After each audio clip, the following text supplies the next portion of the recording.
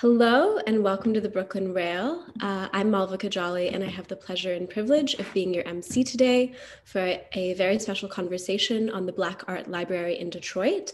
Here with us today is the library's founder and curator, Asmaa Walton, joining us live from Detroit, who will be in conversation with curator Alexis Assam and art writer and editor Jasmine Weber. We're also thrilled to have the poet Karisma Price with us here today, who will read to close today's program. So really excited for that.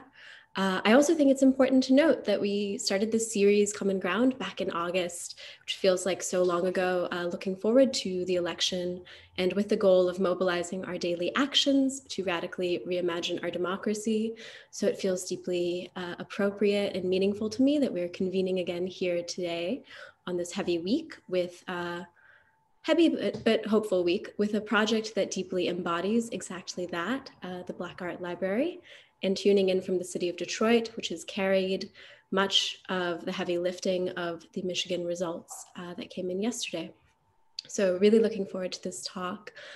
To begin, I ask you to join me in acknowledging the Wappinger, Canarsie, Munsee, and Lenni Lenape people of the Delaware Nation and the Shinnecock Indian Nation, the traditional owners of Lenapehoking, the unceded land and waters on which we stand. Finally, the Brooklyn Rail would like to honor the lives of George Floyd, Breonna Taylor, Tony McDade, Nina Pop, David McAtee, James Scurlock, Jamel Floyd, Ahmaud Arbery, Rayshard Brooks, Rhea Milton, Dominique Remy Fells, Toyin Salau, Walter Wallace Jr., and countless others that we have lost to white supremacy and police violence in this country. And we would also like to acknowledge that justice will come from the streets, from the nation demanding accountability and refusing to move on until Black Lives Matter in the eyes of the state. Before I introduce our illustrious guests of this afternoon, we invite you to join us for a brief moment of silence.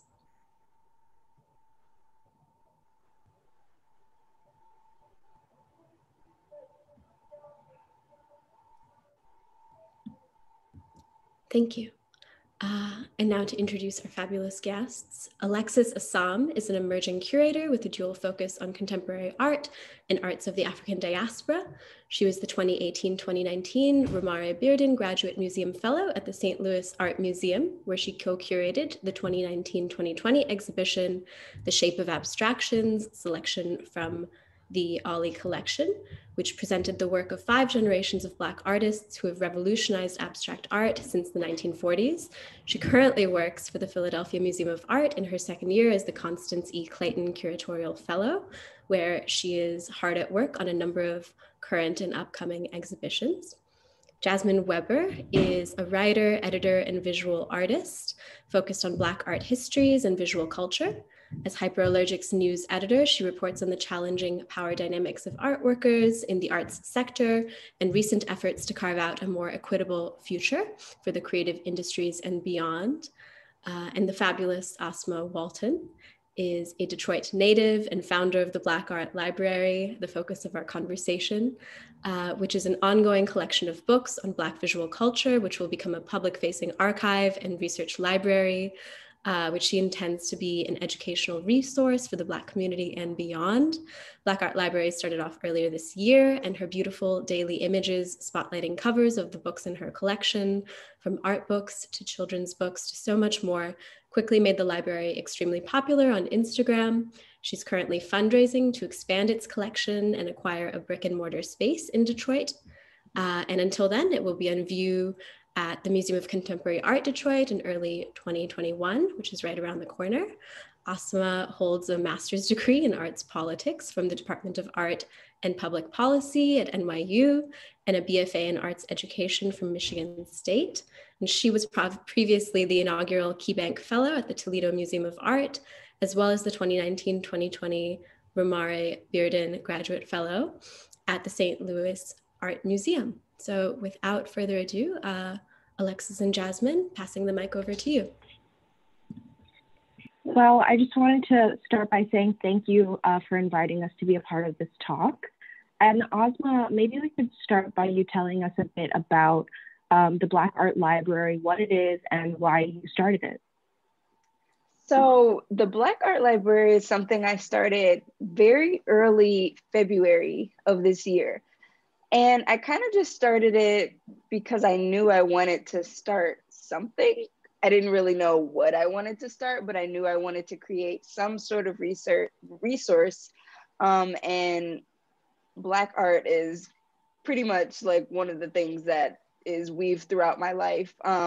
Is something that's super important to me. So it just made sense to create a resource that I would be able to use to educate people on Black art. So when it started, it kind of was just the Instagram account. And I would just buy books, take pictures of them when I bought them, and kind of just share with people like what this journey of collecting was looking like for me.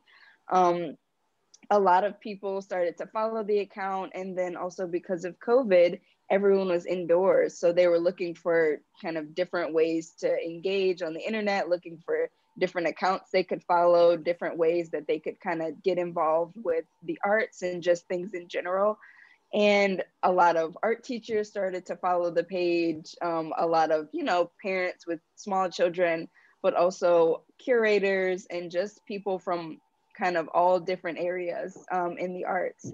And I just continued to buy, and I continued to share. And eventually I decided, I was like, well, let's see if anyone wants to like donate any books to me. I'm just gonna throw out this Amazon wish list and we'll see if I get any books.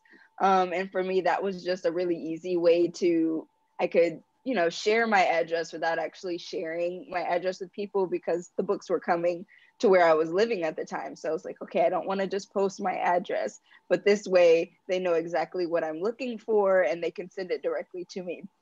And I started to actually get books, and I was really surprised. And I was getting books from people that I didn't know. So like complete strangers, like they would write their names. I was like, wow, I have no idea who that is, but they just donated a book. And I would try to like see if they were following the account, because I wanted to be able to, follow up and personally like thank all the people that were donating books. But some people didn't even really leave their names. So it was just a really cool experience just to see that people were supporting this thing that I didn't really even know what it was yet. At the time when I first started, I was kind of wrestling with an idea on how I could do it without having a physical space.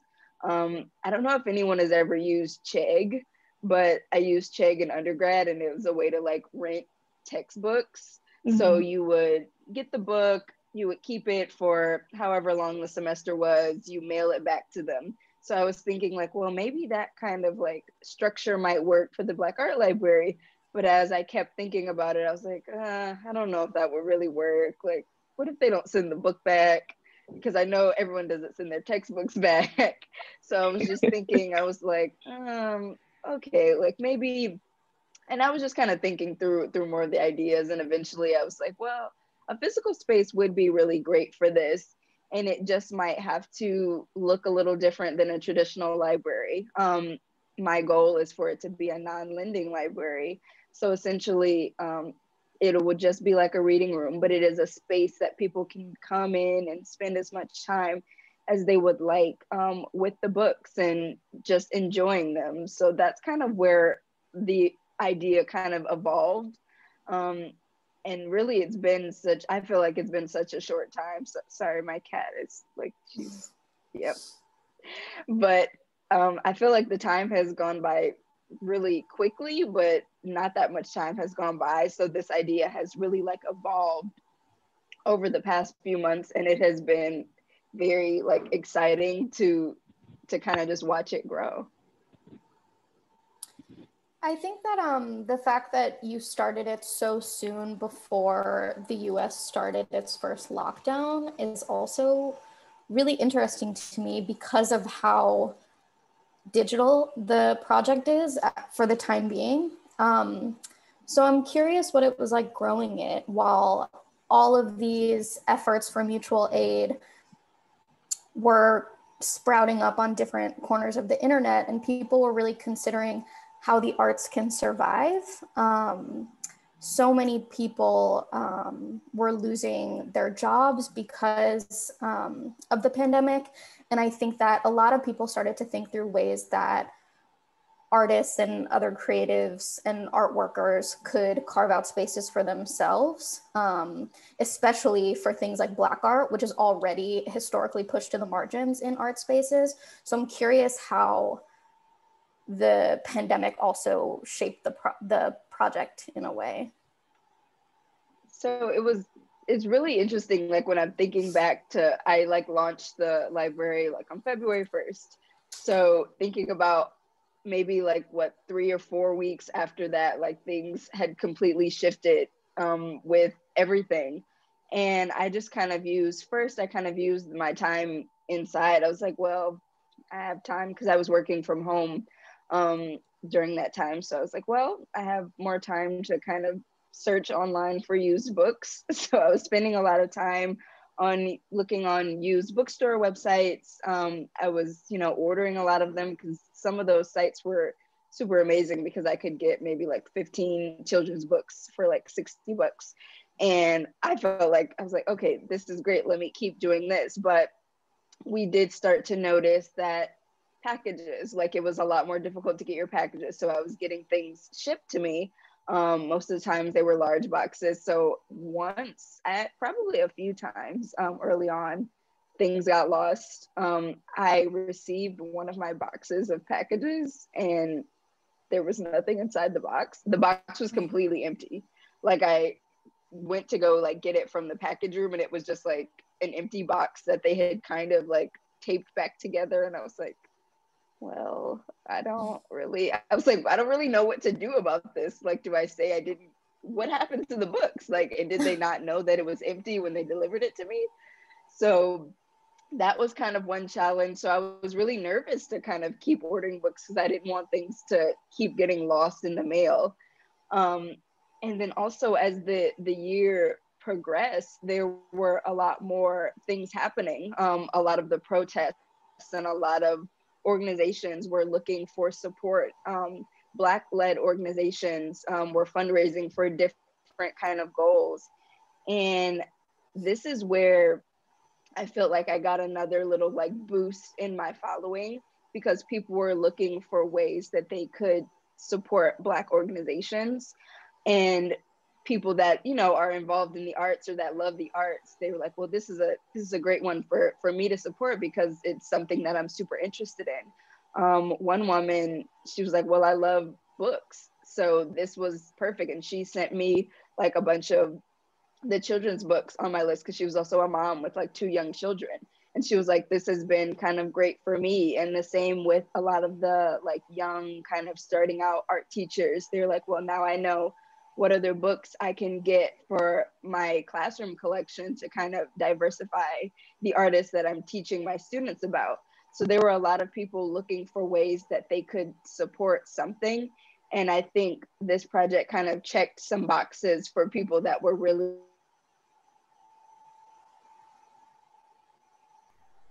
I think she'll be back in just a moment. In the meantime, I was wondering, actually, Jasmine, I feel like I've been really curious to ask, I've been really curious sort of about your relationship to like historically Black-owned bookstores and like that space is kind of a counter example. Yeah, so we've talked a little bit about this, just that. So when Asmaa reached out just to let me know that she was interested in having me join this conversation, I was really excited because the Black Art Library's mission of distributing information about Black literature, Black art books was really personally interesting to me because I actually spent a lot of time in Black-owned bookstores as a child because my dad, before Amazon closed so many bookstores, was a bookstore owner. Oh, she's back, so. So Jasmine, I think you can continue with that story. Okay. Yeah, so Black literature was always something that I was surrounded by. I spent a lot of time in the bookstore with children's books. I was super active as a reader, and I think that having such easy access to Black literature in particular was really important for me, just because so much of the young adult fiction that was being pushed, even when I went to my library, when it would talk about like new releases and things like that, were always by white authors about white protagonists and things like that. So for me, I think that the service that you provide, Asmaa, is really vital just for people to even learn about these books, especially with things like the children's books, because they're really hard to find. They're not as readily available to people as they should be. And especially with the closure of so many Black bookstores, because my dads were definitely not the only ones in our area. They started off in Queens where there were a ton, and now they're really impossible to find. I think in Manhattan, there's one called Sisters Uptown. And I think there are maybe one or two others in the Bronx, just thinking about generally like the 5 boroughs, Long Island area where I grew up on Long Island. But yeah, I think that having the service be digital will really improve the reach of these sorts of things, because even going to a standard library, it's almost impossible to find Black literature, let alone Black art books, because the art sections are so minuscule. And this is an issue that's not solely found within, typical bookstores or libraries. This is also an issue that, as we talked about a bit last week, is an issue in universities and in museums as well. So many times in my research, I've definitely had to ask my libraries to order books specifically for my research, to buy them for the collection, because it was something that I really thought was valuable. So many of the books that I use for my research, I have to get through interlibrary loan, because so many institutions don't have a strong focus on Black and African diasporic books in their collection. And that also is often reflective of the collections themselves. So it's an all intertwined issue. Asmaa, can you hear us now? Yes, I'm back. Great. Wonderful. Welcome back. Thanks. And one thing that I'm interested in, I know that you were in and out for parts of that conversation, but one thing I'm interested in that you do with the Black Art Library is treating these covers as art objects. The way that they're presented on your Instagram feed makes it really legible for people who need those visual cues that the cover can provide to figure out what's of interest to them. I mean, there's like an unfathomable amount of books in the world, and no human could ever read all of them. Even if you're only focusing on Black art, you just can't get through all of them. And so that legibility of being able to see, is this about painting? Is this about a woman artist? Things like that are really important, especially for young readers, but for any reader. And so I'm curious to hear about that decision to make it sortable by those images. So for me, like personally, reading is kind of difficult for me because I have sort of a short attention span. So visual things, like I'm all for everything visual. So being able to actually like look at those covers in a way that they kind of do stand out as their own kind of piece of art, like, in front of like this white background. I think one, the covers are already beautiful, but it makes them even more like visually appealing just to look at them and just to see them. And I think posting just the covers allows you to see just the cover and kind of just focus in on that and kind of, take what information you can from the cover. But then I think that's when your interest is also piqued. You see something, the cover might not have anything to do with it, but part of you is intrigued enough to at least like open it, and you might read at least one sentence, open it up to the first page you see, look at one picture. But either way, the cover got you to, see more of that book than you would have otherwise. You might have just like walked past it if you weren't able to see that cover. So I think it's super important to, showcase those really beautiful covers on those books, especially with all these books being art-centered. They all have really amazing covers, and that's intentional. So I definitely like making sure that they're seen. Another thing that I've been really enjoying, talking to you about this project, scrolling through the Instagram, is just like the diversity of the kind of materials that you have available and that you're collecting. So you have children's books, you have journals, you have really scholarly art catalogs and art books. So there really is something for everyone. So since you put up that first Amazon wish list, how have you kind of navigated all of these donations that you've been getting and kind of keeping them to your goal of what you're collecting? And can you detail exactly what it is that you are collecting in the terms of Black art? So when I say Black art, I'm specifically talking about visual art. So I'm talking about painting, I'm talking about photography, I'm talking about sculpture. And that can also be different types of weaving and basket making, and kind of furniture can fit into those categories as well. It is super important to make that distinction because there are a lot of different forms of art, including dance, including music. And I'm intentionally leaving those out, even though they're all kind of connected and they all have, grow off of each other's histories. It would just widen, I think, my scope a little bit too much. I want to keep the scope for the project as narrow as possible with what I'm collecting, because I want people to be able to find exactly what they're looking for. If you're coming to the Black Art Library, you have a specific artist in mind. Say you are just super interested in finding whatever you can on Gordon Parks. I feel like that the scope is narrow enough to where you can easily probably find some Gordon Parks in the library. But I felt like if I started opening it up too much, it would just be not as easy for me. Not saying that in the future, when I do have my own space, there might be like, oh, this is the wing for performing arts. And then I can start collecting that as well. But I think just to start out, I'm trying to be super intentional on what I'm collecting and keeping up with the donate. I think that it's something that I've recently kind of realized could be an issue, is making sure that people actually know what the scope is of what I'm collecting, because some people have their own kind of like idea of what Black art is, which is totally acceptable.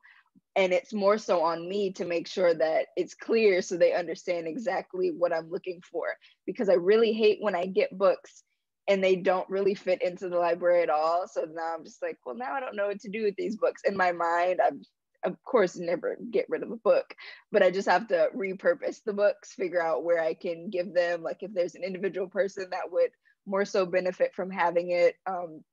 I try to do that as well, but I'm like, okay, it would be a lot easier if I didn't get those in the first place, because then I wouldn't have to worry about finding a new home for them. So I haven't had too many issues with that until recently, and not even a lot. Just maybe I've gotten maybe like 5 or 6 books over the year that I'm just like, this doesn't fit into what I'm collecting at all. Other than that, I get some really great things. I have one donor. He's sent me like 2 large boxes of books, and he sends me the greatest books. A lot of really old catalogues from the Toledo Museum in Harlem that you can't really find anywhere. And if you go on like Amazon Marketplace, it's like $673 or something. Like, you're like, okay, well, I can't actually buy that. But I get some really amazing things, and it's so nice that someone is like trusting you with these books that have probably been in their personal collections for years. But I understand that sometimes you do want to get rid of books, but you're scared about where they're going to go when you get rid of them. So I think being able to find somewhere to donate them, and like, okay, they'll have a better home there than they will with me. So I think that makes it a lot easier giving up like these really amazing books, because definitely I will take great care of them, and more people will be able to enjoy them. If it's just sitting on one person's shelf, how many people actually get to engage with that book and open it and just see it? Not many people at all. So if it goes into something that is for the public, I think that makes people feel good to donate and to kind of share the things that they've collected over the years. I think what's really interesting too is that so many of the books that are in your collection are most likely out of print. Like books from the 90s that if you don't have them and you don't care for them, they could end up, if somebody donates them, could end up in a landfill, could end up in a library that doesn't know how to sort them properly, and so they don't ever get read ever again. In your library, they really take on a new life and new possibility to re-enter this sort of canon of Black art, to make them rediscoverable. So yeah, and that's such a great point. I've noticed a lot with the children's books that I order, because I usually make sure if I'm getting a children's book, I'm trying to find a hardcover or a library binding, just because the soft covers, like, it'll just get bent so easily, and I'm trying to hold on to them as long as possible. But a lot of the books that I order from used bookstores are out of, like, books from libraries that they've gotten rid of. So I'm just like, well, what did they do with all the ones that they didn't send to this used bookstore? Like, did they just go in the trash? Like, how are they getting rid of these books? Just because I was like, well, I don't really remember a time at the public library near me when they were just giving the books away. So they have to go somewhere. And then I guess if maybe they sell them. I don't really know what they do with them, but it's just really interesting to think about. Like, even when the book goes to the library, that's not the last place that it's going to go. It might stay there for 10 or 20 or however many years, and then it's going to go somewhere else. And it's really nice that some of them actually make it to me. And I really love when I open it, it has the, like, old, like, the little card in it from the library with the little stamps on it. I have a few that, like, still have the cards in it, and I try to keep everything in the books that comes with them, because you never know. I got one book and it had a cutout from a newspaper article from maybe 2010, and it was about four Black women artists.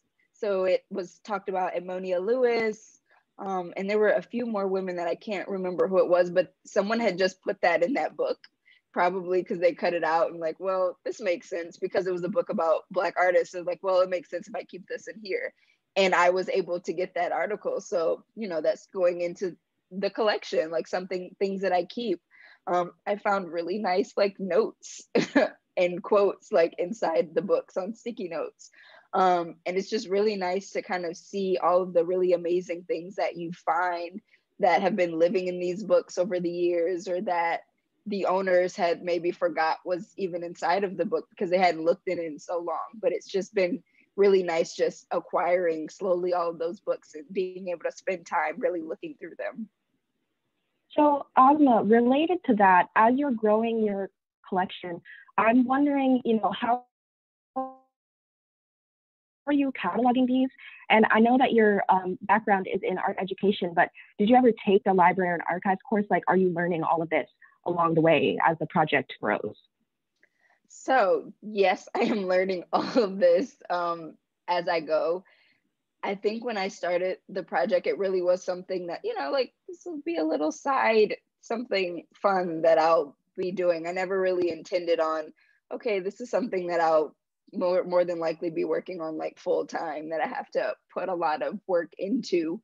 So I've been kind of figuring it out as I go. A few months back, I think maybe right when I moved back to Detroit in August, I knew that I had to catalog all the books I had collected so far. So I moved from St. Louis to Detroit, and I had a nice amount of books. I think I had maybe at least 100 books that I've acquired since February in the collection.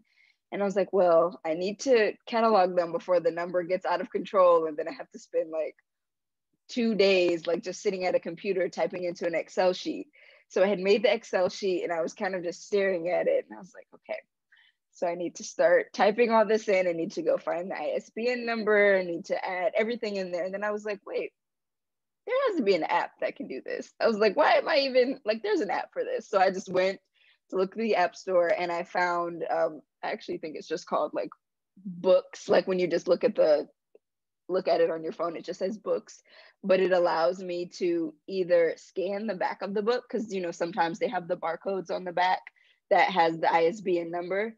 So I can either take my phone and just kind of scan that back, or I'll have to manually type in the ISBN number, which is something I have to do a lot because a lot of these books are older and they don't have the little barcode on the back. But I'm pretty sure that has cut down like 75% of the time it would have taken me through that process. And I was really excited that I was able to find that. And I was like, okay, that kind of can increase productivity in my cataloging. But now I'm at the point where I'm like, okay, I think I've probably acquired about another 200 books that I haven't cataloged yet. So now I have to go back and do that fairly soon. So what you're saying is you have about 300 right now. I think I am close. I think I'm right approaching 300. When I did the pop-up, I had maybe about 240, and that was in August. Actually, it was in September. So I had about a little less than 250, and I know I've bought a nice chunk of books since then. I've gotten a few like boxes of donations since then as well. My goal is I'm trying to get to 500 books by the end of the year. I think it's totally doable, but it's just more about me sitting down and looking through all the books that I should get, especially when you don't really know what books are out there. It's just like I have to find them and like, oh yeah, this is something that I could use. So it's a process. So sometimes it takes a while, but it's always fun to do. So I also think that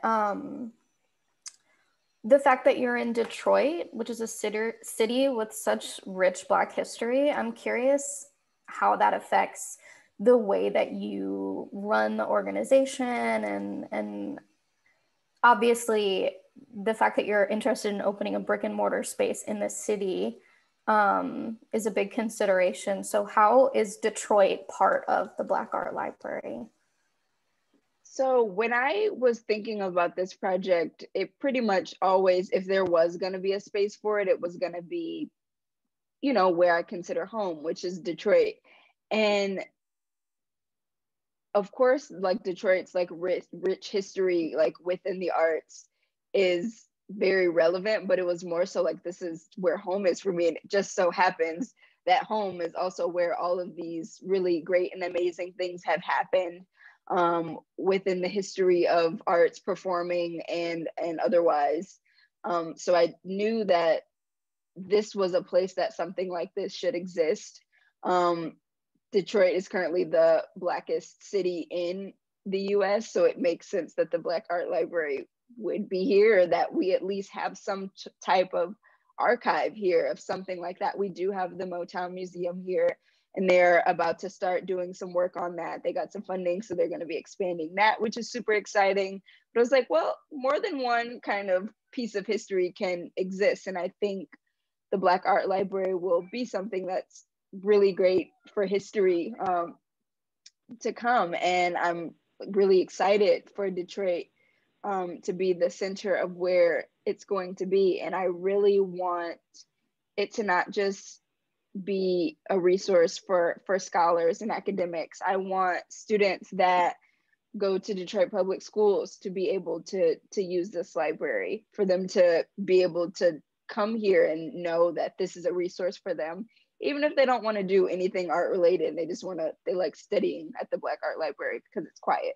even to that extent. But I want to open up these type of resources, and I want the arts to start being, you know, a little more centered. Most people only think of art as if, one, you've had exposure to it when you're young, you have to study art in order to know anything about it. People have a lot of preconceived notions about being interested in the arts, and you don't need any of that. You really can just walk up to a painting and say like, oh, that has red in it. I really like red. Like, that can be it. It doesn't have to be anything more than that. So I want to be able to use the Black Art Library to help people understand that as well, so they are a little more comfortable in other arts institutions, just because museums and galleries can be very intimidating. But I want the Black Art Library to be a space that feels comfortable, that can feel kind of like home, that could just feel like somewhere you can just go. And I want that to be kind of a tool to start you know, breaking down those fears of entering those other spaces. Even if you don't have to want to be an artist or a curator, you might actually just really want to be a D1 athlete, but you might like to look at paintings sometimes. And I want you to know that that's okay to do. So really this space is not just for students, but everyone in the community. So they can kind of all have that same understanding that art is for everyone. Everybody can enjoy it. And everybody can learn something from it. There might be one artist that you just learn their name, and that could be what you gain from the Black Art Library. And that would make me happy. If you learn one thing when you leave the space or just looking at the Instagram, I'm happy. That's beautiful. So Asmaa, as we continue to look to the future of the Black Arts Library, of the physical brick and mortar space, I wonder if you could tell us a little bit about the fundraising aspect, because we know you've been receiving donations of books, but you've also been fundraising throughout the project for you to purchase a brick and mortar space. Yes, so around July, I actually was invited to be on another like Zoom kind of panel conversation with a few other Black women that are working in the arts. And that was kind of the first time I was really kind of publicly talking about the project. And one of the women that was on there is actually the founder of the Free Black Women's Library. So one, I was really excited to be able to hear about kind of her work with that project, kind of, because she is 5 years into that project now. So I'm like, well, I'm in a completely different space. So it'd be nice to kind of hear a little bit about what she's done and how she's done that over these few years. And after having that conversation with those women, I felt very like, okay, I felt like motivated and inspired to like do something else.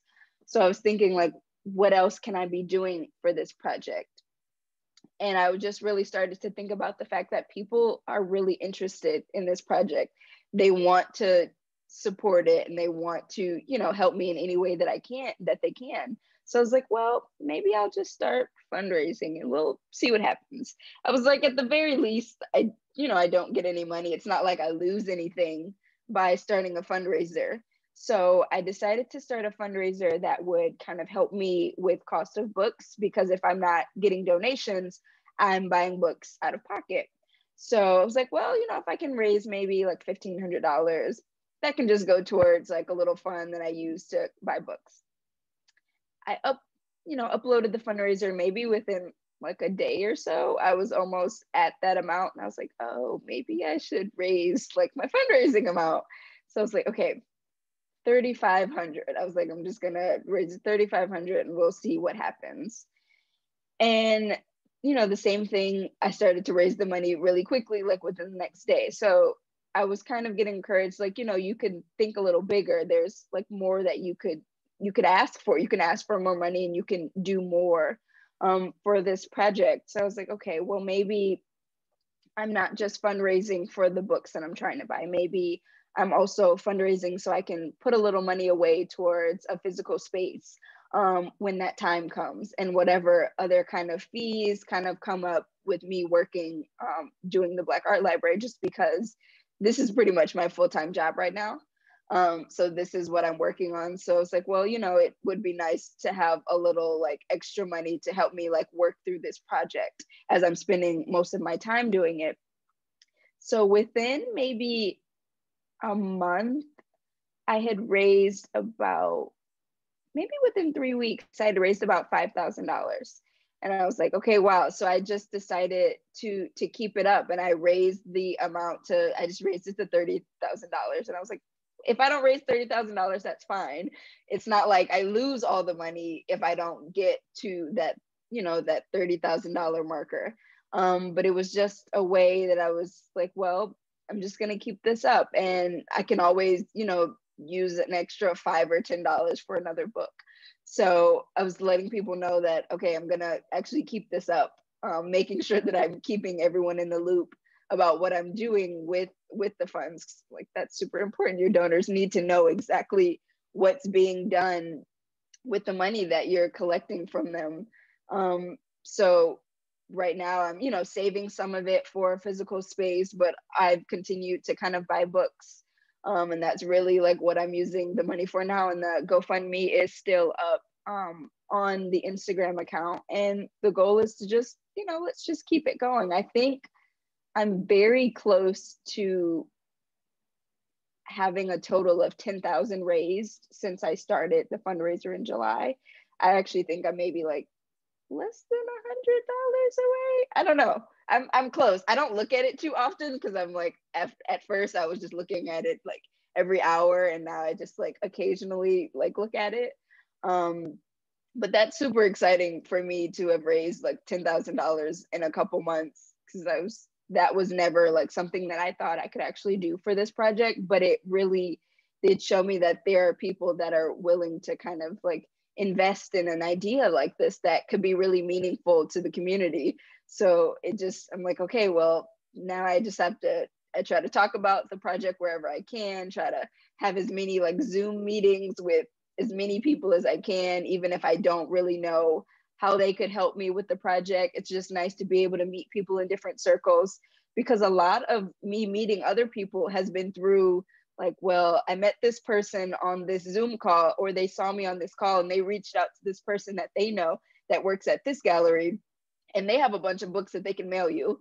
So that's a lot of what's been happening. So I've been, making a lot of really wonderful connections.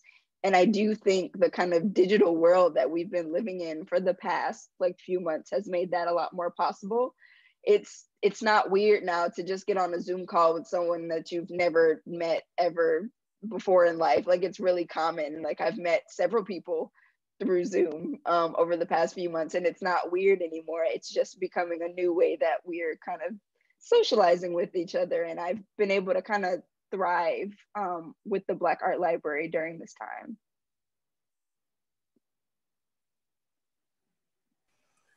I think one thing about the Black Art Library that really stands out to me is the fact that you seem like you put accessibility as your first and foremost goal. And the three of us have talked a little bit about this before, but so many art libraries are attached to museums where you can't access them unless you're buying a ticket or have a membership to the museum.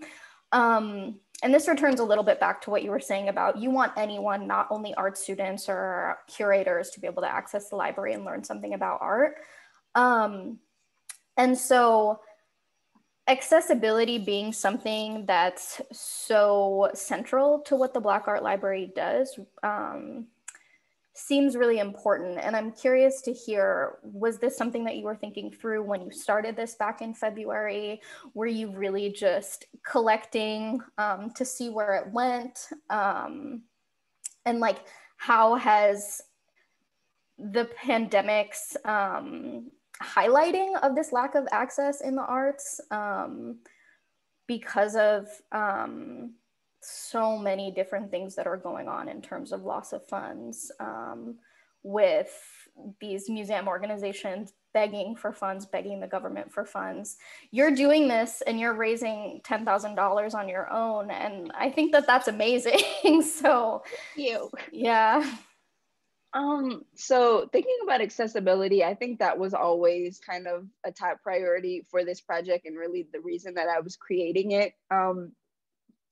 So I studied art education in undergrad, and that's what my BFA is in, from Michigan State. And while I was in that program, my eyes were kind of open to the lack of accessibility that really exists in art education, even just for me personally.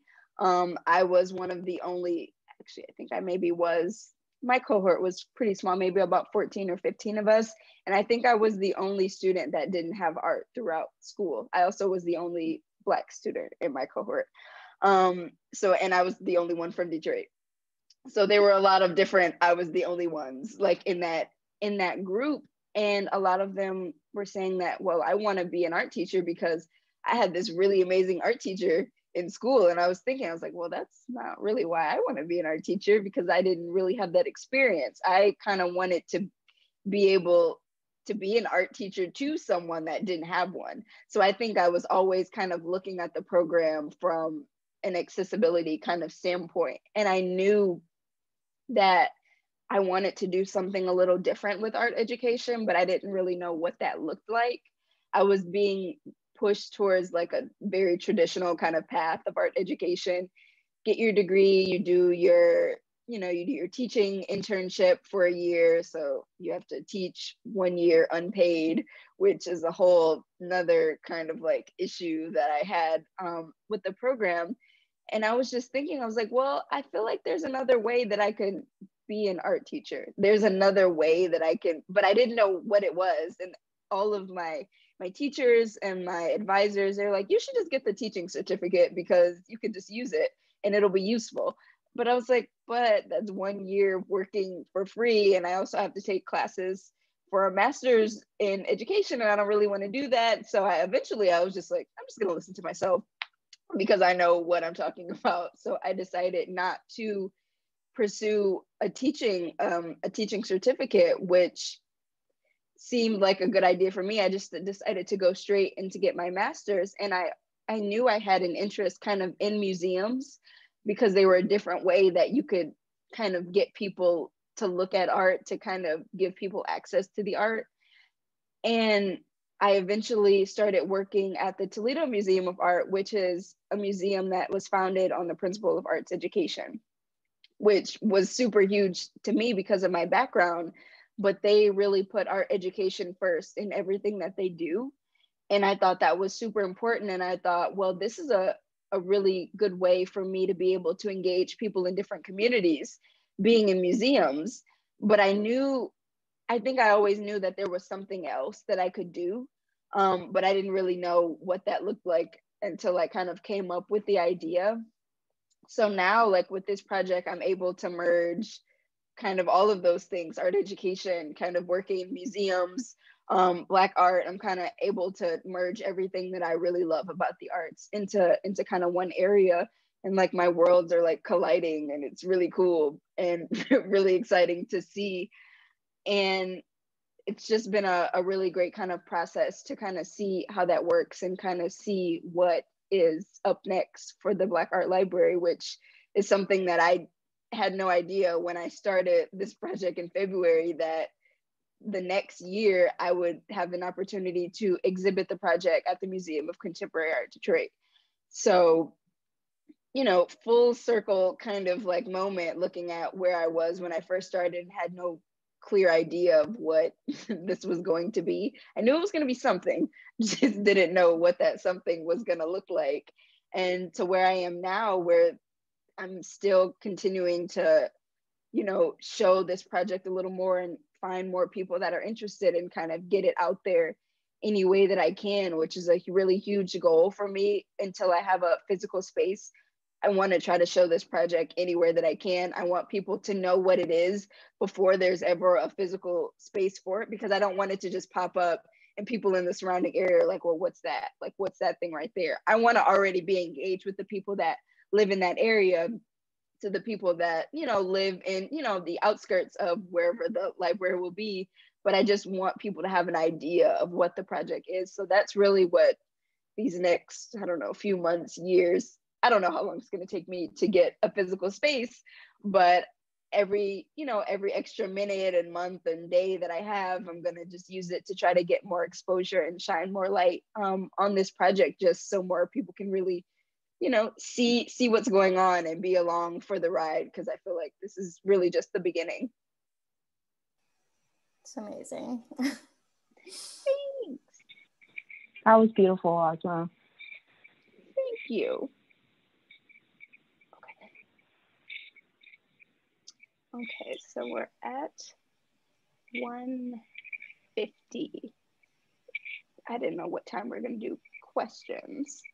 We have say about 10 minutes if there's any other threads you three would like to pick up. Well, I kind of had a question for both of you guys.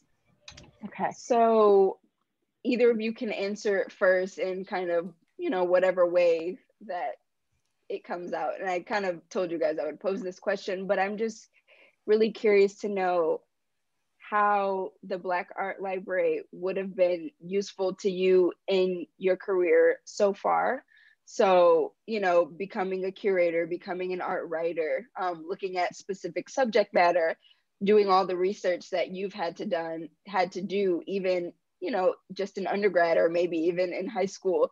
Just if this existed, how would you have been able to use this?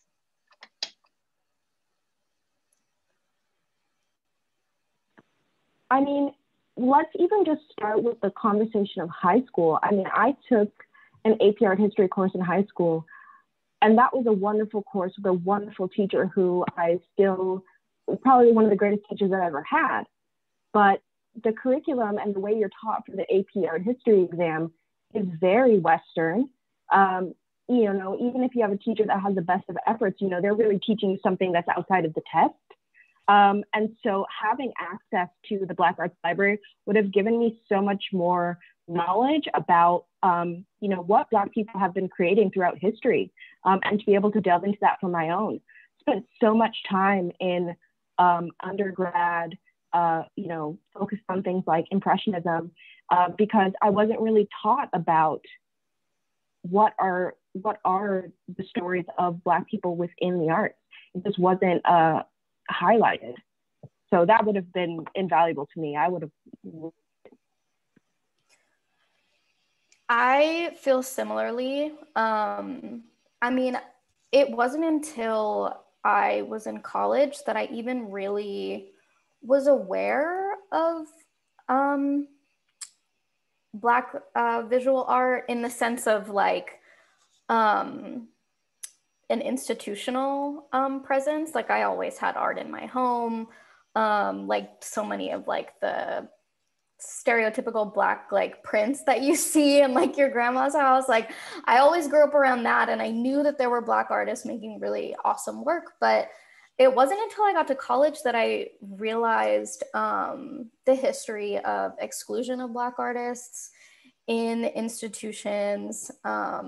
Really, my first visit to the Studio Museum was when I started researching, and I really opened my eyes. And I think that having the Black Art Library to sort of guide me through that research process would have been really important for me. Or if I had seen it in high school, I think it would have saved me a lot of like shock and awe, thinking that like I took art classes all throughout high school. I really built my schedule around it, but I never knew that I could make art about my identity. I always thought that they had to be very separate. I loved like abstract expressionism, and I don't think I ever realized like how personal and political art could be, even though now I realize like the history of abstract expressionism is really political, but that wasn't taught to me in my classes. They weren't art history classes, so it was a lot more just about like the formal aspects of the work. But I think that the Black Art Library would have really helped cultivate my curiosity about the underpinnings of these movements. And then also just when I was doing my senior thesis in undergrad, it was so hard finding books that were relevant. It was so hard to go to the Visual Arts Library and find the stuff that I needed to find. I mean, I was searching up keywords like in their digital search system. I was trying to find things on the shelves. But basically my thesis like focused on the 70s, the 90s, and like the 2010s in terms of Black art. And looking at the covers of some of the stuff in the Black Art Library would have helped me pick out like, oh, that's from the 70s. Maybe I should see if I can find a copy of that. Oh, that's from the 90s. So I think there's so many things that the Black Art Library could have helped me with, honestly. So I'm just glad it's here now for so many people to utilize. Same, because I definitely feel kind of, I mean, the same way, because I was, you know, learning art education. So when you do art ed, you have to take every art class, you have to take some art history, you have to take a little bit of everything.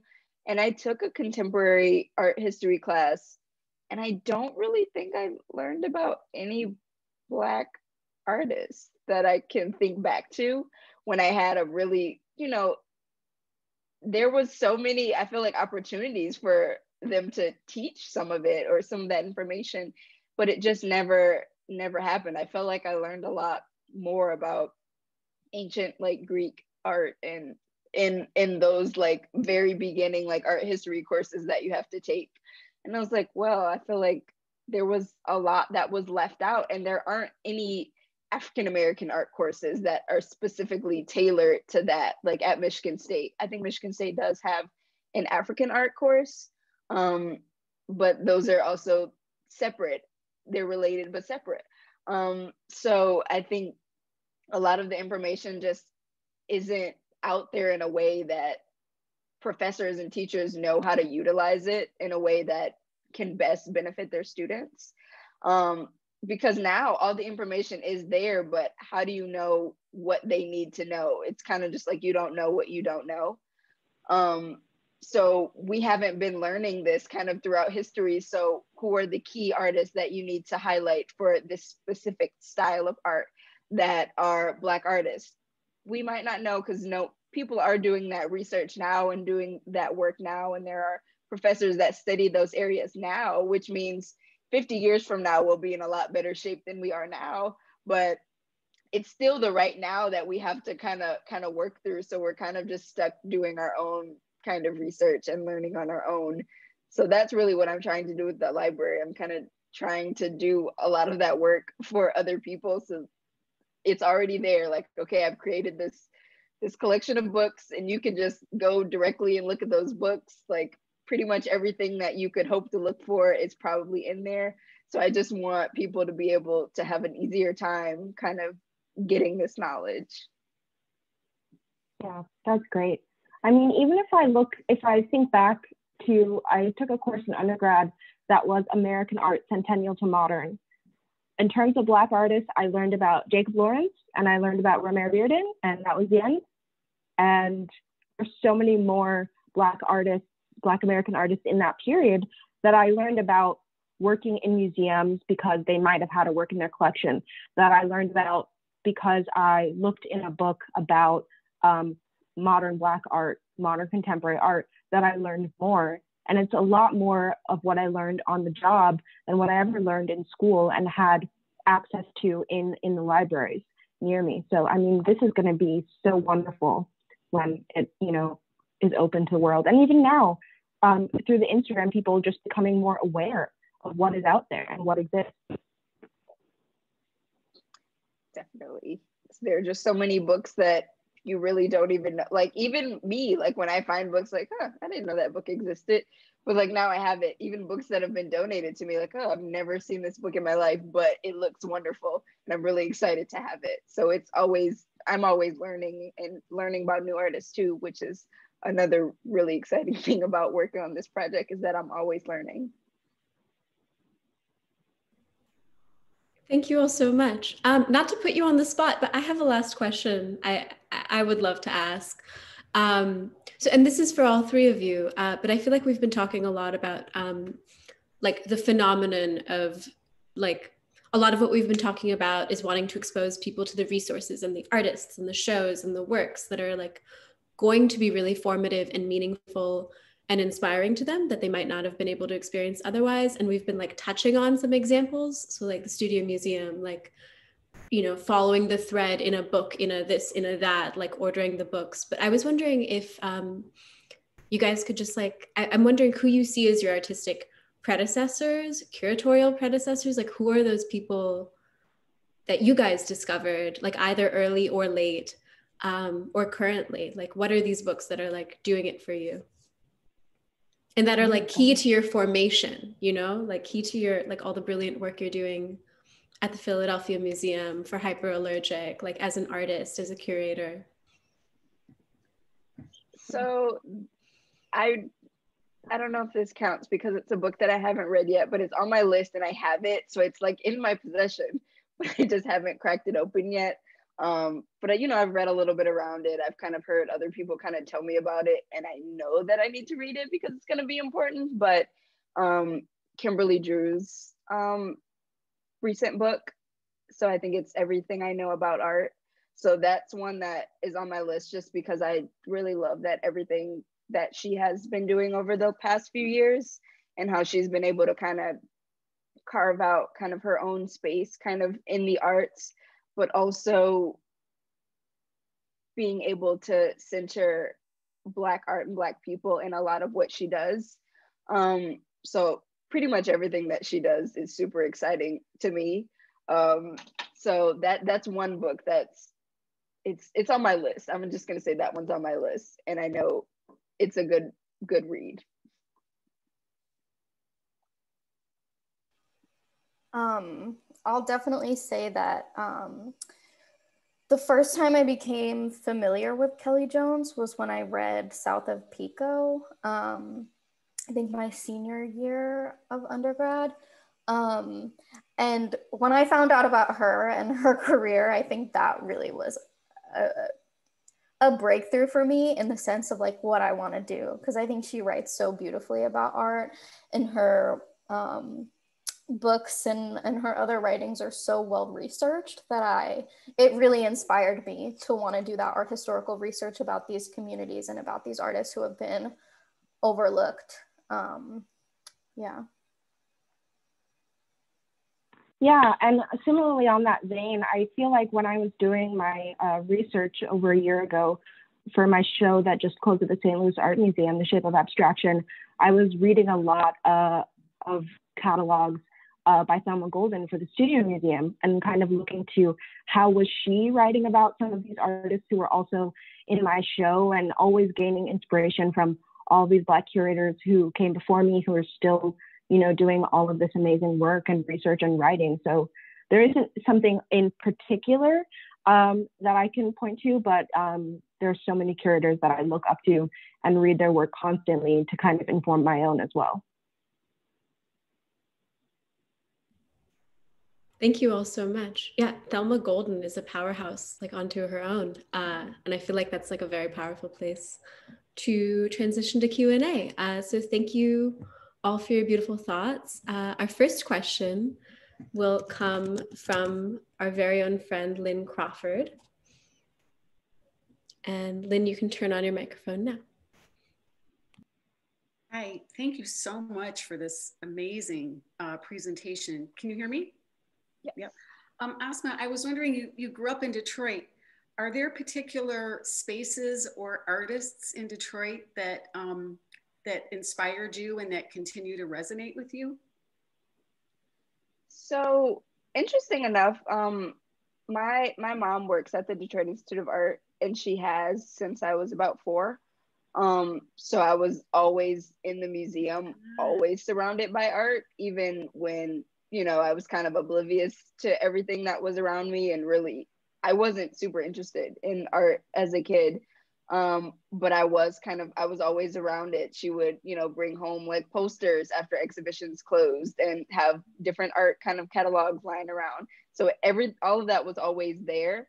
And it actually took me kind of some time to really find out that that was something that I was interested in. When I graduated high school, I went to school for culinary because that I wanted to be a chef from like age 10. So I knew that's where I was going to be. I was not interested in the arts at all. But I think growing up kind of in the DIA, but also just around parents that, you know, appreciate the art, I think that has definitely kind of shaped a lot of what I'm doing now.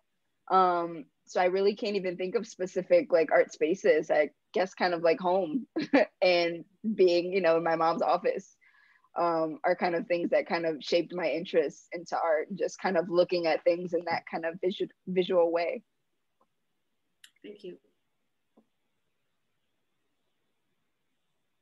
Amazing. Thank you so much. Our next question will come from our very own friend, Blake Kopnick, who will also be on tomorrow's New Social Environment. So that's always fun. And Blake, you can turn on your microphone now. There we go. Well, thanks everyone. This has been just fabulous. I'm so excited that people are talking about libraries, because I think they're just the most amazing spaces I could ever imagine. I got to spend a year kind of in the bowels of the New York Public Library, and it was one of the greatest years of my life. And they're just these amazing spaces, and everything that you were saying like rings so true to me about how libraries are a place where you just accumulate stuff, and then you take it out of the market and you bring it to one place and you preserve it and you're a steward for it, and then you make it available to people. And that's such an amazing kind of revolutionary model when it was first posed.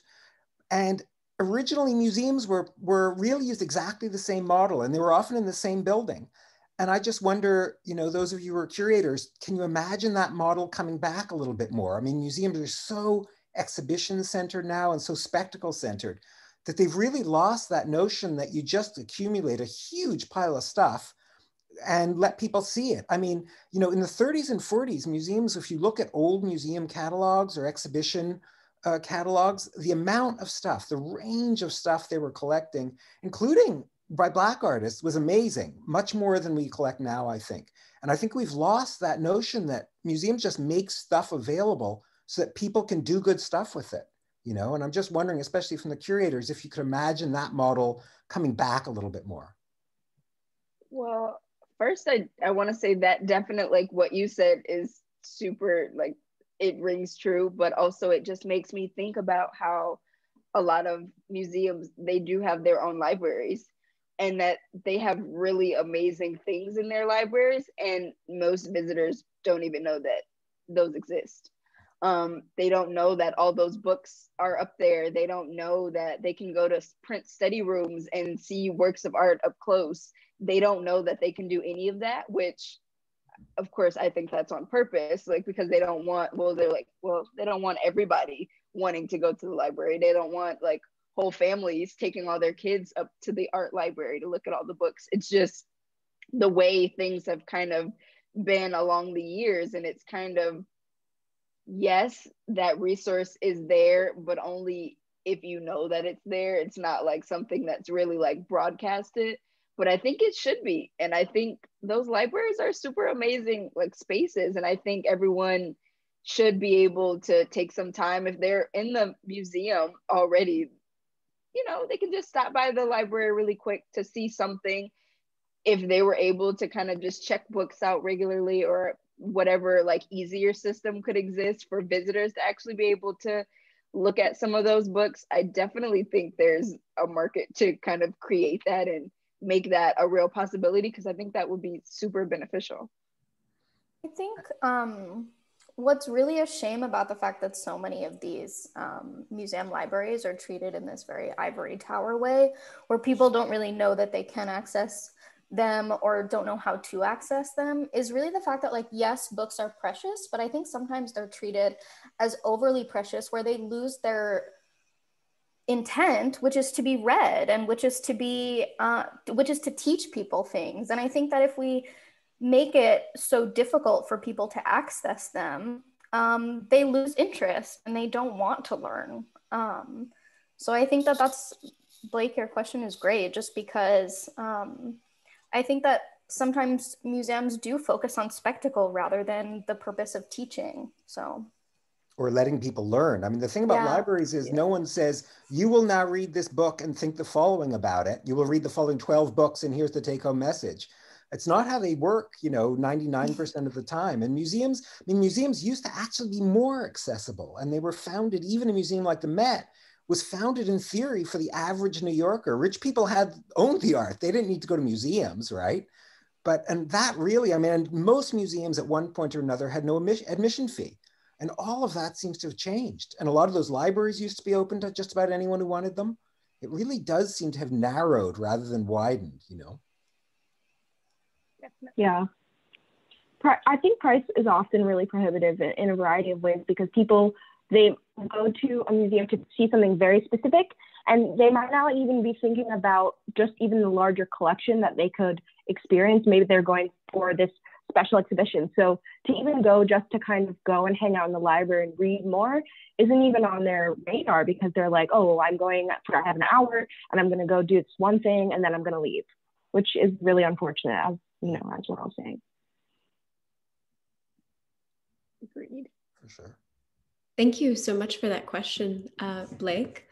I really love where this conversation is going, because it's so lovely to think about like libraries as the ultimate democratic space. And, you know, I feel like in the last year or two, we've really begun to see how the library is also like, you know, one of the only like properly socialist spaces that exists or continues to exist. Like where else can you occupy space for free? Which is obviously not so true of these libraries. But this is all to say, I feel so invigorated by this conversation of like libraries and how do we decolonize like these elite institutions, and maybe they go hand in hand. So thank you for that brilliant question and responses. Next, we're going to go to a sort of compilation of audience questions that we got, which will be read by yours truly. And this is sort of, a lot of people are wondering, Asmaa, if you could talk a little more about the responses you've had to the Black Art Library. So I know personally that you had the socially distanced pop-up a while ago, and I was wondering if there are any experiences or anecdotes that you can share, you know, of what people came in and what they found and what conversations this has been starting for you. So the pop-up was a really, really great experience. I knew I wanted to kind of do something like in person that actually allowed people to see the books in person, to like touch the books, just so it wasn't this like far out concept and only, you know, existed in the virtual space. So I got really lucky during I think it was towards the end of September, we had another really nice like 80, 90 degree weather day that weekend, and the pop-up was indoor and outdoor. So people were allowed to kind of come into the space, see the books, kind of have a chance to look through them, find a spot that they wanted to read, like go outside if they brought a blanket or a chair, just sit in the back and, you know, spend some time with that book reading. So I got to see a lot of people just, you know, one in nature, just kind of sitting, enjoying themselves, but also reading some of these really fantastic books. I also had a puzzle set up back there, and it was an Alma Thomas puzzle, and it was also a really hard puzzle. So we did not make any progress with that at all, unfortunately. But it was really nice to see people still kind of in the space, spending time. I had one visitor, he kind of came up to me and he wanted to talk a little bit. And he was saying that I think he was an artist, but more so a musician, so not super familiar with visual arts. And he told me that he had only known about Basquiat as far as like Black artists go. He was like, that's really the only one that I knew. But earlier I had seen him kind of sitting down, reading one of the books, like he was sitting down for like a long time, like kind of comfortable. And he was telling me about the book that he found, and I don't even remember what one he was reading, but it was talking about how some Black artists went to Paris after World War I, World War II, to just kind of spend some time there and escape kind of the daily kind of pressures that they were facing as Black artists in the United States. They were able to kind of go there and have a little more freedom. And he was saying that I never knew that was a thing that happened, which is a very common thing that has happened throughout history and Black art history, but people don't really know about it. And he was just really excited that he had a chance to like read something about it. And that was one moment that was super, super kind of like meaningful for me, because I understood that I always say that like Basquiat is one of the, that's one of the main artists that people know, because his work is super, even now, like super commercial, and how they're, doing everything and putting everything out for it. So it's kind of hard not to know who he is at all. But I was like, there's so many other artists that people could really learn about. So it was just really great to see that there were young people, so teenagers, younger than teenagers, that spent some time looking at some books, kind of laid out on a blanket with their friends, reading some of the books. So it was just really nice to see everyone really kind of engage with the space. I had a little response kind of wall. It was more so, it was just a window that you put a sticky note on, but I was trying to get people's opinions on their time with the library, what artists they were able to learn about, just to get a little more information about that. And I got some really meaningful responses that were just really exciting to see. So all in all, this just made me really excited for what's next and to have a physical space, because I was just thinking like, what if it was, like this every day? And people could really every day come to this library, spend some time with this one book, even if 2 people only came in that day, but you never know. Somebody could spend 3 hours like reading through a whole book in one day. So I was just really excited to actually be able to visualize what it might look like. I love that. I also love, Charlotte Lowry in the chat is pointing out a text that I think we should all read, The Library Book by Susan Orlean. And we've just dropped a link, which apparently is a good model for museums having radically accessible libraries and like what that looks like. So I'm very excited about that. Lynn Crawford just said libraries as community spaces, which I think transitions nicely, like thinking of like discovery of art and history as being kind of like liberational as well. And like can be really good for self-discovery. Our next question comes from our very own social media manager, JC. And JC, the mic is yours. Thanks, Malvika. Thank you all for this conversation. Asmaa, I love what you said about being able to have like all of your worlds and interests collide in this like project that you have. And I remember the New York Public Advocate, Jumaane Williams, expressed kind of a similar thing with the protest that happened last summer, where he was always an advocate, an activist and a politician, but finally he was able to be both at the exact same time. And I think that there's, okay, sorry, these two things connect. So there's this amazing amount of grassroots efforts right now, I think, that I'm seeing to realize in very small ways the world that we want to see. And I think this connects to what you said about the collision, in that the new world will acknowledge us as like full and complicated interdisciplinary like creatures. And so I guess I want to know how you think about the possibility of institutionalizing what you built. I know you're showing the library at a museum early next year. And are you thinking about how you're going to navigate the process of like kind of like solidifying into a more like cohesive, codified capital T thing? How you're going to preserve the like multifaceted, very fluid nature of the library as it stands now? So I don't have an answer for that question yet, just because I think everything is always, it's always moving and it's always changing, kind of with this project. So I'm really kind of now navigating, like moving into a space where I'm doing something with MoCAD, which is, something completely different from the pop-up that I did just at a space in Highland Park, Michigan.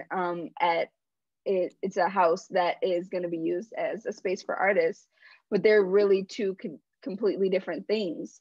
But I do know that I want to continue on being able to let the library exist in these different types of spaces. So being able to exist in strictly kind of community-based spaces, but also in larger institutions as well. Just because I know, like, with larger institutions, there are sometimes certain issues that come into play, or, when you're attaching to a large institution, you might not completely agree with some of their ideals, which I think is an issue when kind of moving into really large institutions. But in my mind, this is just a way to disseminate the information about the Black Art Library a little more. It's a way to get more eyes on it. So I think it's really important to be able to let this project exist in as many different type of spaces as possible. So community centers, schools, maybe a bakery, maybe a hair salon, maybe there's a pop-up at different types of spaces in different communities. And I just think it's important to make sure you're not cutting out any possibilities for who could benefit from the project. You said you didn't have an answer. That was an amazing answer. Well, it came to me as as I was answering the question. Okay, thank you so much. You're welcome. Our next question will be a little bit of a sharp left turn, and will come from N. Paul. And you should be able to turn on your microphone now. Okay, hello everyone. Yes, so my experience, I think about my experience growing up and accessing libraries, and really my whole reading agenda was basically how to connect with women. Whatever I saw women reading, I was interested because the guys never liked to read in New York City. I would see him on the subway listening to music. But something struck me when I learned that The Three Musketeers was written by a Black man. And this is in my late 30s, which is crazy to me because had I known about these type of authors back then, it would have changed my whole trajectory in terms of what I would have pursued. But it went even deeper as I'm learning about art and spending a lot of time in different libraries throughout the world. We don't consider patent holders as artists, Black patent holders in particular, because what I'm noticing, like if you look in the UK, they're starting a whole revision of their educational system. And as I was looking at their itinerary, nothing was talked about financial economics for Black people. So I'm actually writing a lesson plan to look at Black patent holders globally because they are artists, because they have to design these instruments to create the traffic light, etc. So are you planning on including that type of context in the library? So I think that was a really great point to bring up. Just, I think one, it goes into speaking about how broad the term artist can be and how much can actually really fit into what an artist is. Because I definitely think inventors are artists within their own right. They're creators. And I also think they think more with the creative side of their brains as well.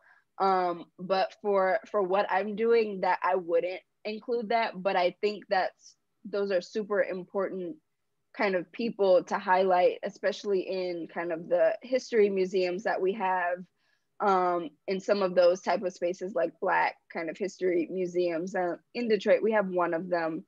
But I think those are a lot of the things that do need to be highlighted and are super important to just kind of be integrated in what we're learning in a daily basis, even from elementary school. You do start to learn, Black History Month, they teach you about a few like inventors that you hear about for the next years that you're in school, the same ones over and over again. But I think there is a very like wide range of those important people that are kind of working within their own field that can still be considered creatives, and still to be considered artists. So I do agree with you that they're artists, but just for what I'm doing with the Black Art Library, that wouldn't be included, just because, like I said earlier, I'm trying to just keep that scope super, super narrow. And just even that subject matter alone would open up so many more kind of avenues and possibilities, just considering all of the Black patent owners that are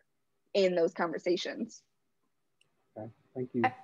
I will also say, I think one really interesting aspect of your comment is just that this idea of world building as art has, I think, been even more at the forefront of the conversation because of the digital aspects of world building. I have a friend, Keenan Smith, who writes a lot about it in terms of the video game Civilization. So I think that thinking about these patent holders who have created these objects and inventions, and also just folklore, like stories that have become really ingrained in the public imagination. I think that it's really interesting to think about the way that they have been artists of our reality. So that's just a side note, but it's interesting.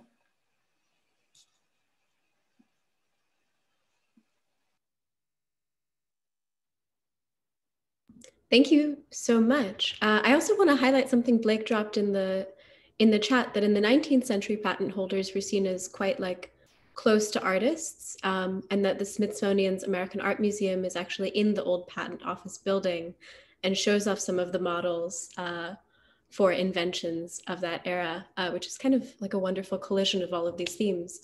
I love what you're saying about world building, and if there is a link to your friend Keenan's writing on Civilization, if you want to drop it in the chat, because I feel like that would be something we're also intrigued by. I'd like to go now to a question from Nick Bennett, which I will read on his behalf. And that question is this. It's for Asmaa, and it's, what is the best possible future of this project for you? And my extension of that question, so it's really two questions, is clearly this has been a year for sort of radical accountability. So with mutual aid, community funds, even just I think the way we're thinking of organizing is like human kindness on a larger scale.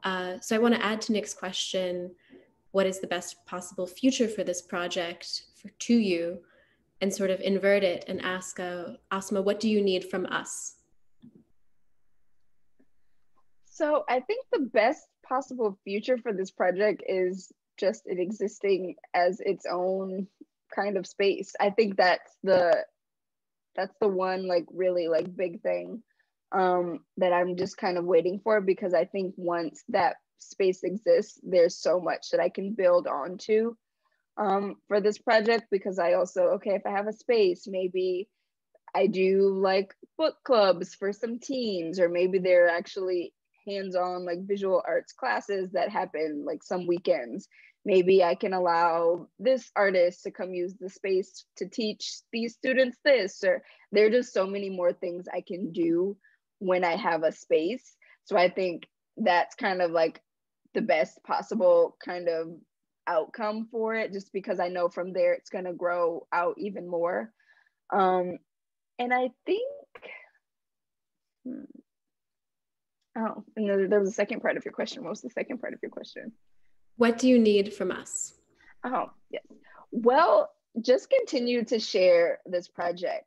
Just share the link to the Instagram account to let people kind of see what it is. That's really all I want, is just so more people can just know about it. Just a little buzz in someone's ear, because you never know. They're like, oh yeah, I heard about this thing. They might go to tell a friend about it. You never know who that friend might go and tell. So really tell a friend to tell a friend. That's what I need from you guys, and just continue to, support the Instagram, engage with the page. Always feel free to ask me questions on there. A lot of times people ask me like, where can I get this book? Most of the time, if I can find the book online, I'll tell you exactly where you can find it. I'll literally Google it right as soon as someone asks, like, okay, it's on eBay right now for $28. So I'm always like a resource for people. So use me as a resource. That's also what I'm asking. Okay. I love that you're building networks. And exactly. I'm really excited to keep these networks alive. Yeah, I'd like to turn this to Alexis. Jasmine, is there anything like what is my email? I will share that in the oh sure, yeah, chat. But my email is just asmaawalton@gmail.com. So super simple. But I will type it in here right now. Oh, perfect. All right. And I'd love to like turn this question, sort of pass it along to you, Alexis and Jasmine. What could you see as like the best possible future, the different possible futures in terms of world building, in terms of potential, in terms of just like imaginative potential for the Black Art Library, and what would it need? I mean, I feel like go ahead, Jasmine. No, you please go ahead. My thoughts aren't fully formed yet anyway. It's okay. I'm going to flow with them too. Yeah, no, I think that the Black Art Library can be a future space to have conversations like this, to continue to, build people's thoughts and have the space for discussion, and to continue to learn and have conversations about what they're learning, what they're reading, what they're taking away from the Black Art Library.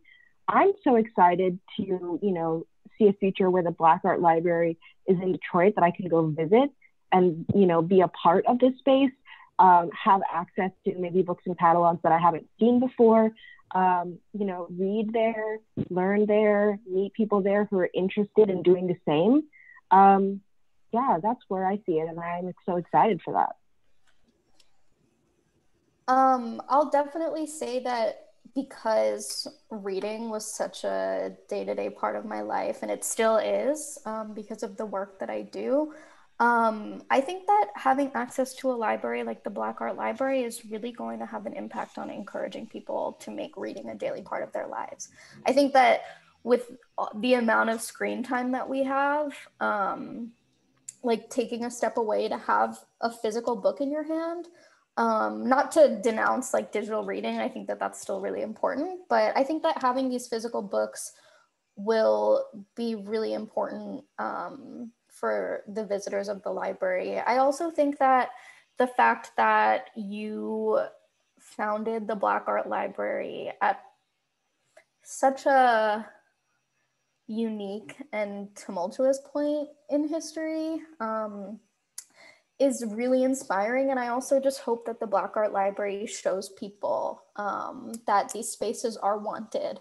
Like I mentioned earlier with like growing up in Black owned bookstores, but then Amazon really like closing down so many bookstores, even Barnes and Noble was affected.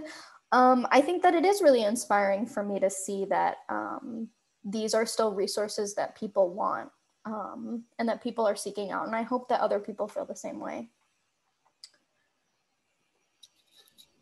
I love that. Thank you so much. I feel like I was asking a question to just almost help myself imagine, like, now I'm so excited, like maybe after global pandemic, we can all go to Detroit, which is obviously like a cultural heartland of the United States, but now we'll have one additional gem. I'm like imagining maybe this will be a place people do residencies, you know, artists will go spend time, all kinds of like programming. I have no idea what you have planned, but I'm so excited to follow along, Asmaa. So thank you so much for joining us. Our last and closing remark before we go to the wonderful poet Karisma Price will come from our very own publisher, Fong Bui. And Fong, you should be able to turn on your mic now. Thank you, you guys. Thank you, Asmaa. Thank you, Alexis, Jasmine. I'm working on the November editorial, but your conversation have distracted me greatly. Yes, it reminded me so much of the idea how the Tao Ho, you know, John Dewey talked about that a great deal, and Habermas recreated in his own term, public sphere. So idea is so interestingly because all three of you guys have this common shared interest. And what Blake was saying earlier, in the 30s, early on when MoMA and the Met were very accessible to, you know, viewer who potentially can be public educator, you know, but the idea, it just reminded me that Eleanor Roosevelt, who have significant influence on Franklin Roosevelt in terms of rebuilding the economy and everything else during the Great Depression through work progress administration, namely particularly federal project number 1, which have everything, you know. But and then MoMA itself was also created by 3 women. Abby Aldrich Rockefeller being one, Lily Bliss, and Mary Quinn Sullivan. Very, very interestingly, all happened at the same time, 1929, 1930, and whatnot. But the idea just now, when you were articulating in the beginning, is to get people there, seeing the real books, reading the text, seeing images. I mean, it's just so incredible because we tend to forget that great philosopher, aesthetics critic used to write about criticism through engravings, through early books, even black and white. Black and white reproduction have compelled so many great artists to be artists that we know. I remember talking to Chuck Close from Washington State, growing up in a small town, have access to black and white reproduction through the library, art books that his mother took out for him. Same thing with Martin Puryear in Washington, D.C. So these are an important thing. I just want to reminisce a little bit when I was teaching graduate seminar. Part of the reason why the Rail had this strong tradition in reading poetry, because the 3-hour seminar dedicated, the first hour is about memorizing poem. Each student have to read a poem by memory, and I divided the class in half. One half is memorized from the screen of the computer or the iPhone. The other is from the book.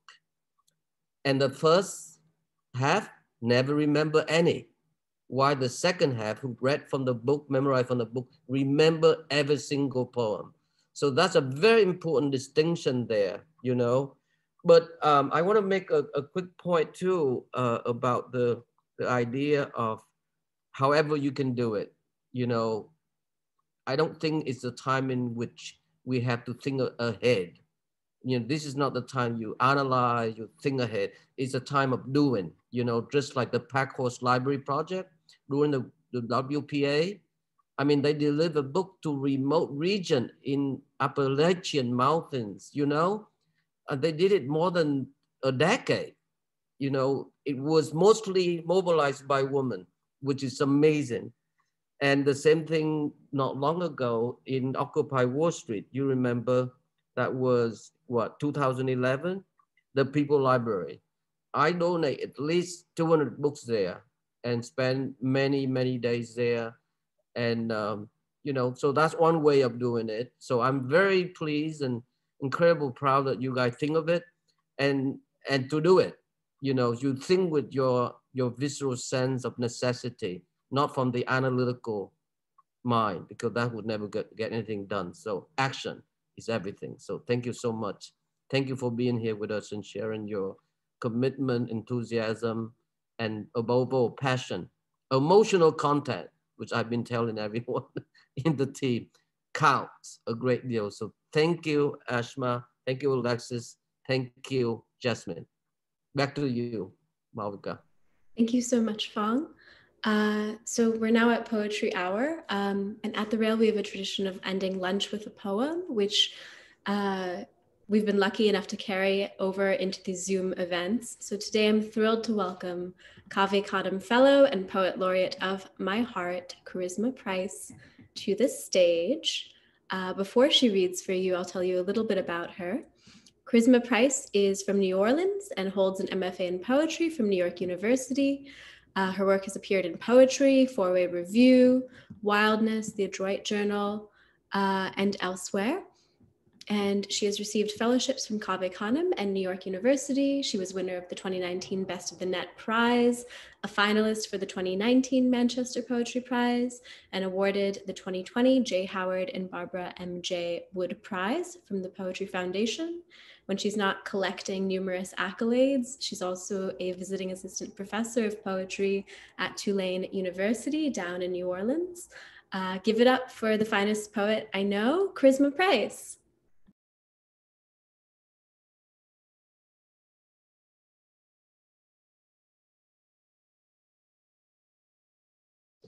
Hi, can you hear me now?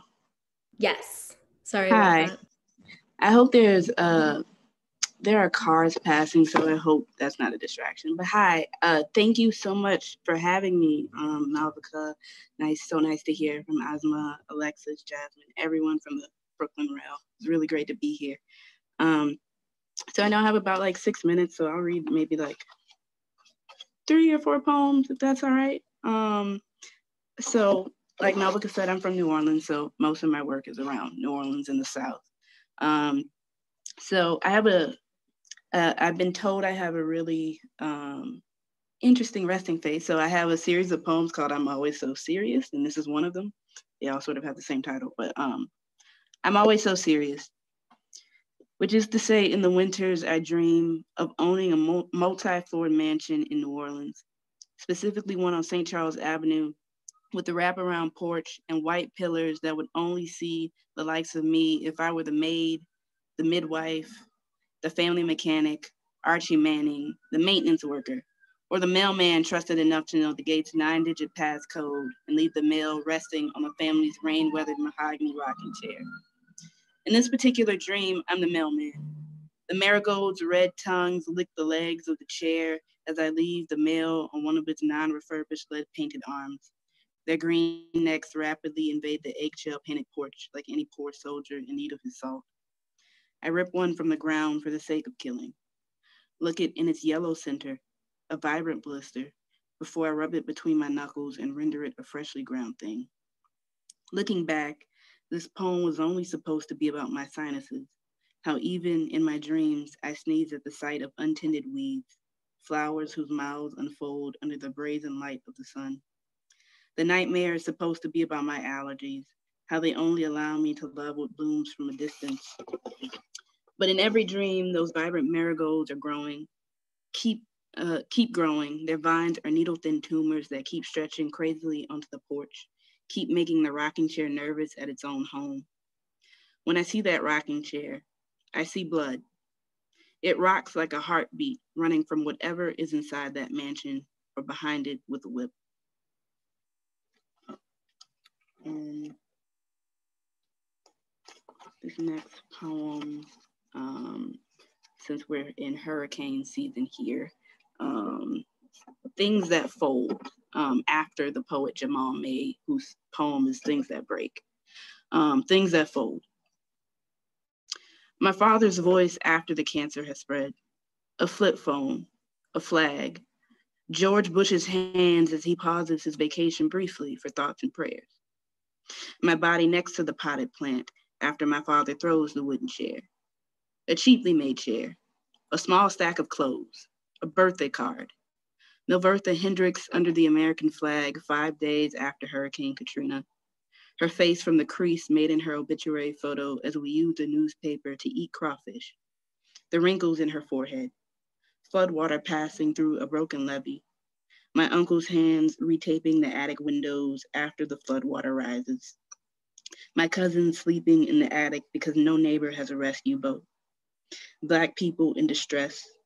We lay prostrate and call it prayer. The blankets on my cousin's shoulders days later when rescued. The National Guard's smile as he carries the neighbor's dog from the flooded around his neck, an upside down flag. I'm gonna read 2 more poems. Let me just flip to them. So this poem we're talking about, one of the artists when I went to college, Black artists that I learned was Romare Bearden, and luckily at our college there was the Odyssey, his sort of collage, and like equating that to sort of showing Black people's traveling through transatlantic slave trade.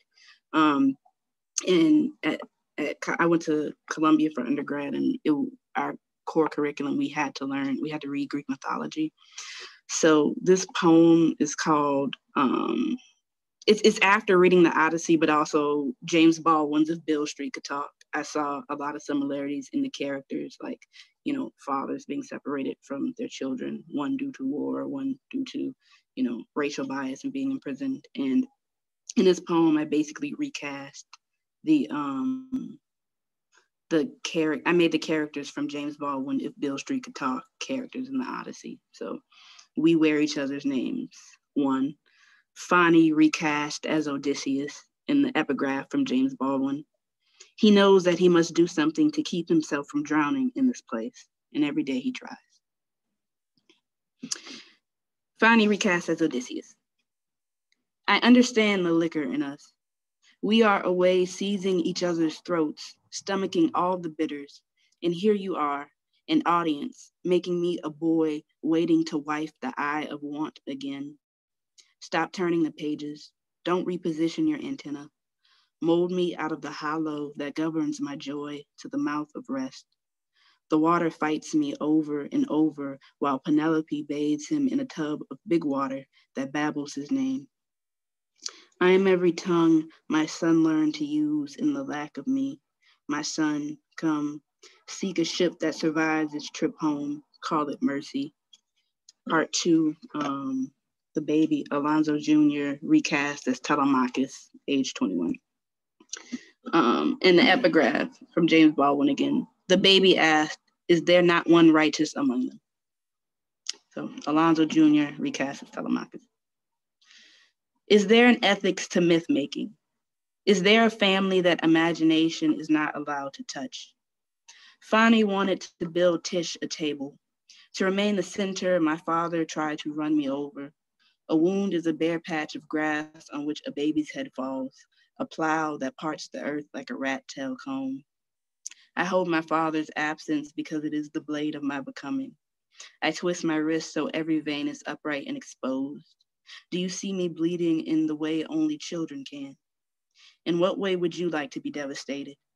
I already know the color of my own tenderness. Yours is next to mine, tracing diamonds around the television.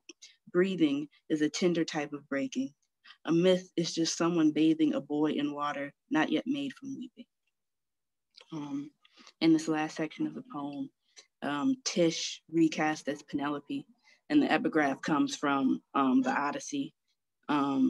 It's from a piece of Penelope's dialogue. And now again, the storm winds have caught away my beloved son. Tish recast as Penelope. I say I live in a shushing, a woman waiting while a hero is out. Can you tell me it doesn't hurt to live here? Can you return to, for me, silence me out of witnessing myself? Unmistakably American, I stab the onions. I wash a boy's hair in a warehouse fashioned into love. Sleep, I never do this. You are the toy civilian perched in the glass window, your bow and arm stuck flexing. I am the hand that paddles your parting. You are the shape without makes around the body. Moiety is an arrow campaigning for our now. All the world, the water, and just like the water, these throats want you dead. I say I live in a shushing, a hero out while. Can you tell me it doesn't hurt to live here? Return to, for me. Silence me out of witnessing myself, I stab. I never do this. Moiety and arrow campaigning for our now. All the world, the water, and just like the water, these throats want you dead. And I'll read my last poem. Thank you again for having me here. So great to learn about visual art. As someone who's not only a poet, as someone I really like filmmaking and photography. It was really great to hear and be a part of this conversation. So the last poem I have to thank my cell phone for, it's autocorrect. So the title of the poem is called My Phone Autocorrects Nigga Tonight, like nighttime. And so I decided to write a poem about it. So my phone autocorrects nigga tonight. My nights play cousin to their mother's favorite kettles. My nights won't consume their reflection, so they pour milk in their coffee. My nights never rest, so they sing their shadows to sleep. Sometimes they don't remember any words. My nights have frogs stuck in their throats. No light soul, every bit of pain. My nights all Louis Armstrong minus a trumpet. And my nights play chicken with the train. My nights both shoe and polish, both Sambo and Bruce Leroy. We all little pretty medallions on our grandmother's nightstands. My nights are mistaken for other nights that bear no resemblance. I saw the sinew of the oldest knight in the neighborhood on the floor, his saint pendant missing. All the small, down-feathered knights scatter from the groan of pig sirens. My nights don't know their history. My nights are pecans without the trees that grow them. My nights instruct all the people in their head to weep. My nights hate the firefly cutting their darkness. My night, did you see them? They just walked right past us and didn't even speak. My nights are ordinary, wear ruffled socks, have the best belts. My nights don't always go to church, but my nights are lambs worthy of the morning. My nights are revised constitutions, crypt keepers. My nights are a congregation of alligators on a rumpus bayou. My nights hiss into themselves. No one hears. Their blood rolls its eyes. My nights chew gum and sunflower seeds. My nights eat pork. My nights get the itis and slur their speech. My nights protest protests. The government watches. My nights live in Brazil, Botswana, the Congo, Cuba, DR, France, Grenada, Greece, Honduras, Ireland, Liberia, Lithuania, Nigeria, Venezuela, Zimbabwe. My nights live in America to remind you of me. Some people think my nights are better with their eyes closed, but my nights have beautiful corneas. My nights wash clothes that don't belong to them and won't look their bosses in the eye. My nights no necessity. My nights oblige. When my nights die, I wash them on my kitchen table. After my nights are washed, I throw away the table. My nights have names. My nights smell of sage. My nights smell of the muddy rivers they will never swim in again. Thank you.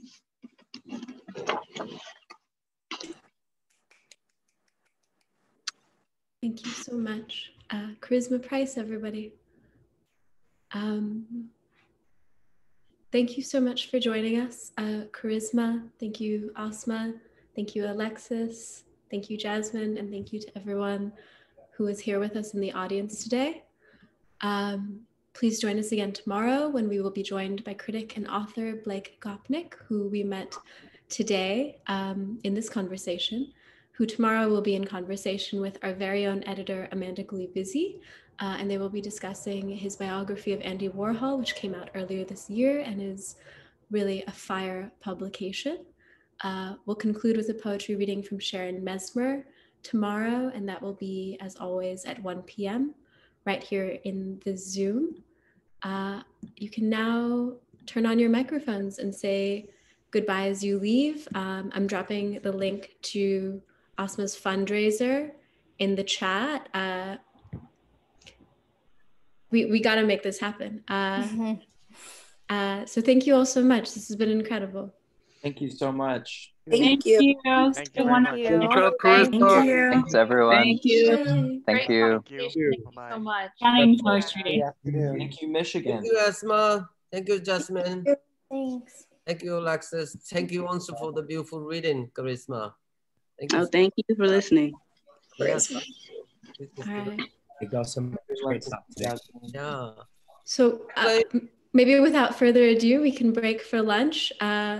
But I'm really hopeful and confident that this will be just like the first in a series of conversations, hopefully. So we'll all be hearing from the Black Art Library, like no questions. Yes, we can help. Thank you guys so much.